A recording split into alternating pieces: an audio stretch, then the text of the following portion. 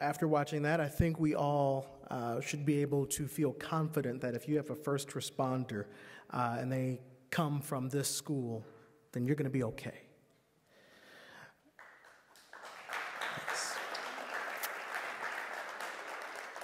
Now, in order to make all of this possible, we have to recognize some of the individuals and the organizations that help contribute. Otherwise, ITPME would not be the successful teaching tool and model that it is today for the students. So will the following individuals please stand and be recognized? Chief Garrett Reddington and Captain Greg Leone from Boeing Mesa Fire Department.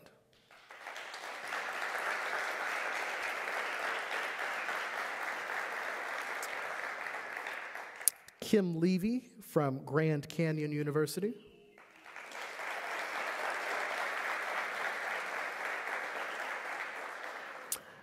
Todd Larson from Honor Health.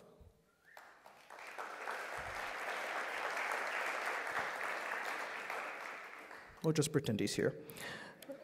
Dr. Lori Kemper from Midwestern University.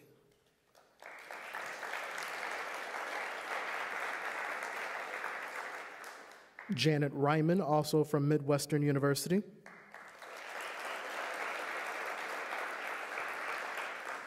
And representing Reynolds Advanced Materials, Nikki Williams.